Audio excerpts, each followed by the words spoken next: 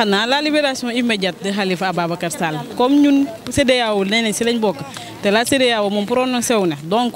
dañuy toog rek xaar na rek dinañ ko libéré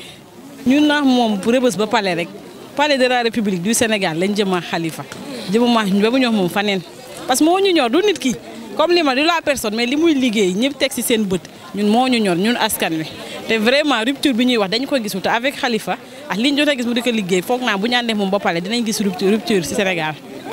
day neex métti rek mais ñu naan moom ba pare lu ñu su góobee de garka mais normalement moom la war a topp parce que loolu appliqué dañ ko si yeneen dëkk